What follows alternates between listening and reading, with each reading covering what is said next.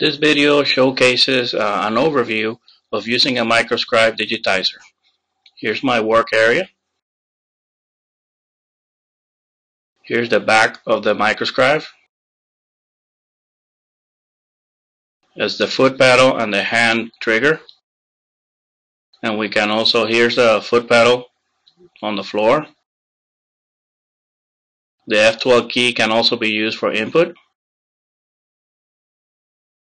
The home button, notice the red light, and after we home it, we have the green light.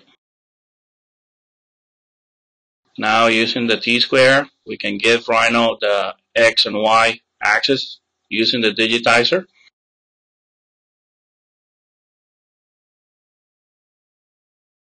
And after that, we are ready to begin digitizing. Notice the 12 and 16 reference to the T-square on the Rhino workspace.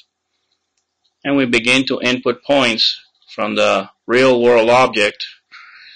And this is the front of the shoe. And all we do is place the stylus. Use either the hand trigger, the F12 key, or the foot pedal to input the points once we're ready.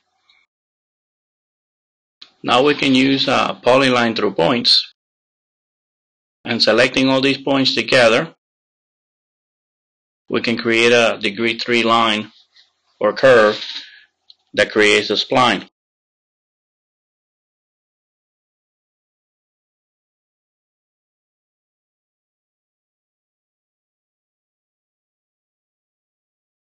We change the degree to degree 3. We click enter, we see the smooth line now. And we press enter to finish.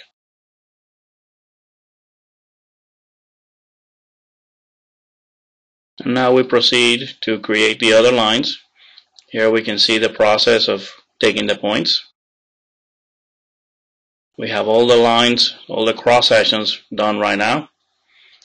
Now I'm going to create the edge on top and bottom.